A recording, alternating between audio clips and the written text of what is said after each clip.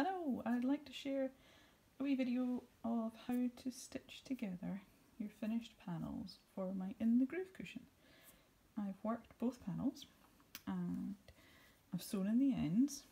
Oh, actually I'll show you quickly how I've done that. I have just knotted together the two colours. Here we go, that's it there. That's my wee knot.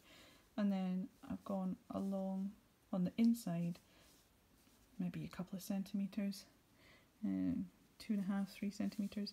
And I haven't bothered doubling back because this is going to be on the inside and you just won't see it. And it won't get as much rough and tumble as maybe if it was on a blanket or a garment. So I'm quite happy just going through the once, that'll catch it. And I've finished them fairly close so that they don't end up, that one's maybe a bit long, poking through onto the right side. So I've got my two panels and I've put them, this is the wrong side.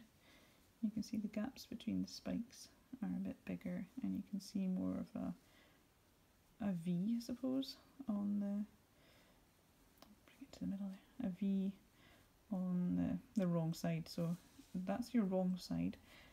Pop them together and the right side, you can see the spikes. Here goes the train. You can see the spikes are a bit longer and there's no gap in the middle between them. You can see that there. And I've also lined up my panels so that I have the spikes going that way on one side and that way on the other. And like I say, this is the how to crochet them together video. I've done a video as well how to sew them together, if that's more your thing. You can have a look at them both and see which method you prefer. So I'm going to start in the corner. I've got my panels together and we're going to go through the one nearest you and the one furthest away. We've got our yarn, the same yarn I used for the cushions, just choose your favourite colour.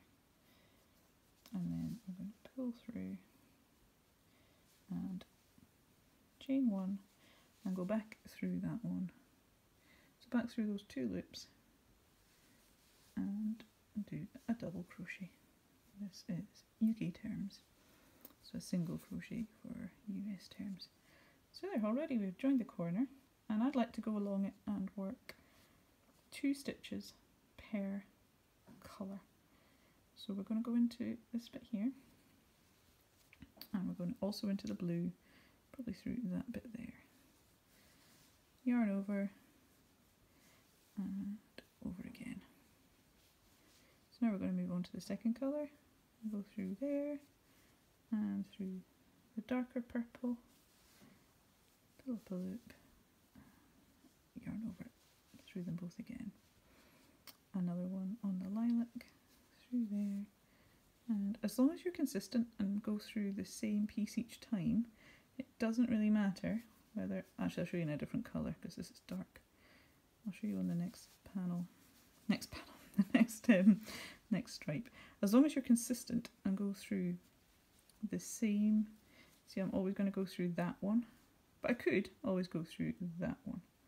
So as long as I'm consistent the whole way along, it really won't matter. When you sort of chop and change between them, that's when it can start to look a bit messy. So here's where I was trying to choose on the darker purple, whether to go through this one or that one. I think I'm always going to go for that outer one. There. So if I pull my hook, I can have a wee look and see. Yeah, that's fairly neat. It's sitting flat on the back. Yeah, I like it on the back as well. So that's all there is to it. Just carry on like that, working 2 stitches in each colour all the way along, and you don't need to worry because it's a stripe. You don't need to worry about ending up maybe with a buckled piece like this, like you maybe would in a self-coloured item or something with not so obvious stripes. Because if you keep working 2 on this side and 2 on that side, they will even out and you will find yourself at the right spot when you get to the end. And then when you do get to the end, it's going to be easy peasy because you'll be going through either the chains on this side, or even easier, the top of the stitches on that side. And if you just, again, because you know that both panels are the same number of stitches, it'll work out evenly right the way to the end. If for whatever reason you do find yourself with, say, 3 left on this side and 2 on the other, just work a decrease. You know, I wouldn't bother ripping it back for that. It will not be seen. Work a decrease a couple of stitches from the end and nobody will ever see it.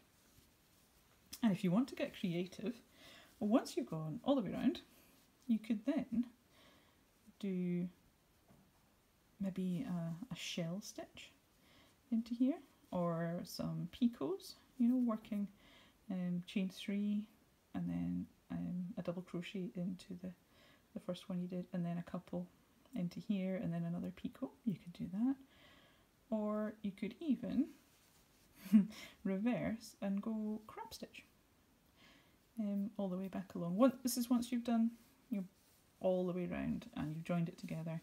You pop your cushion in. Don't forget to do that. When you've done 3 sides, pop your cushion in and then complete that side. And then once you've done that, you could do anything fancy that you wished. So I hope that makes sense. If you have any questions, just drop them in the comments below. Or, you know, you can contact me on Instagram, marta.mitchell.designs, and I'm there. If you need me, just drop into my DMs. Thank you for watching and happy cushion making.